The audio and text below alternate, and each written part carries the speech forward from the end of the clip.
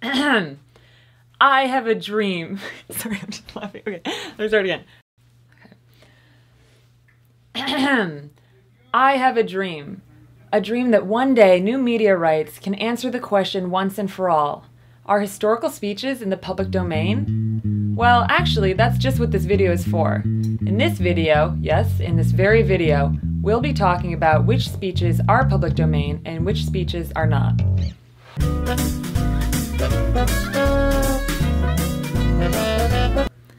As usual, the answer isn't cut and dry. It never is, so bear with me.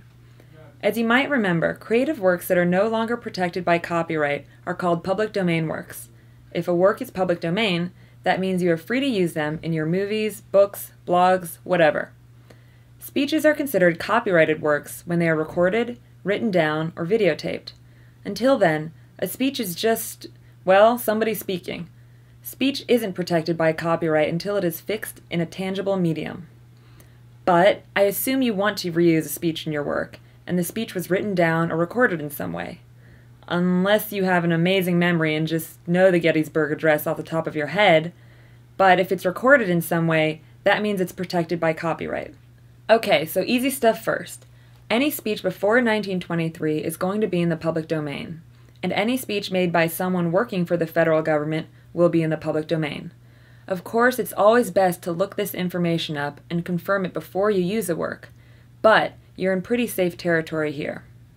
What about other works? If the work was published between 1923 and 1963 and was not re-registered with the Copyright Office, then it is also in the public domain. You may be able to find out if the speech that you want to use met these requirements through a little Googling. So, what happened after 1977? Between 1978 and 1989, authors got a second chance to put a copyright notice on, but they only had 5 years to register the speech. However, this became an issue for people giving speeches.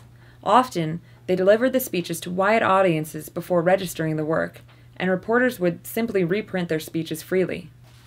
For example, Martin Luther King Jr.'s I Have a Dream speech became involved in a famous lawsuit where King's estate wanted to keep the work out of the public domain. It involved complicated issues such as whether the speech was under a general publication or limited publication, and if you're really interested in the details of that case, don't worry, there's a link below. Moving on, you're probably wondering what happened after 1989. Well, the US finally caught up with the rest of the world, and now we don't require registration or copyright notice.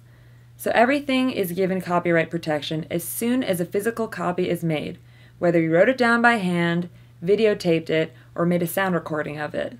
Anyway, you're probably thinking, enough of this legal mumbo-jumbo. What does it mean for me?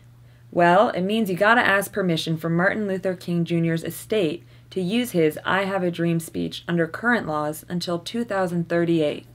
On the bright side, other famous speeches like John Winthrop's City Upon a Hill, that speech can be incorporated freely in anyone's artistic work because it came out in 1630. For example, if you'd like to copy the entire I Have a Dream speech to your blog, you'd need to ask permission. This is not the case if you'd like to reference a line or a small portion of the speech. To be safe, always check the date of the work you're looking for. You know, like when you're about to drink milk, you always check the expiration date on the carton just to be safe. The Copyright Office provides a helpful service online for identifying the copyright owner of any work made after 1977. But for works between 1870 and 1977, you have to look it up in their card catalog. You can either do the search in person or at the Library of Congress, or if you can't make it in person, you can pay one of the Copyright Office's librarians an hourly rate to do the research for you.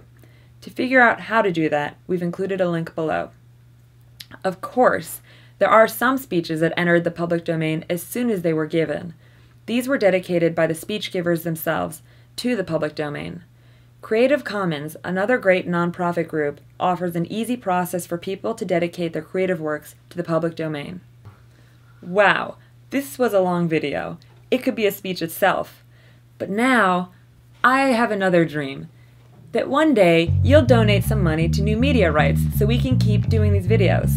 My dream involves you donating at our YouTube channel or at newmediarights.org.